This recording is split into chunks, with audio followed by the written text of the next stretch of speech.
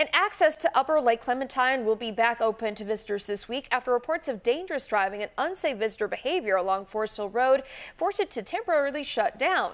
Auburn State Recreation officials say they've seen several cars illegally parked along the roadway and drivers making illegal U-turns in traffic, pedestrians crossing on blind turns. Just not good practices there. State Parks said they plan to have the area reopened to the weekend traffic on Saturday with some new policies and procedures in place, including a new reservation system for weekends and holidays.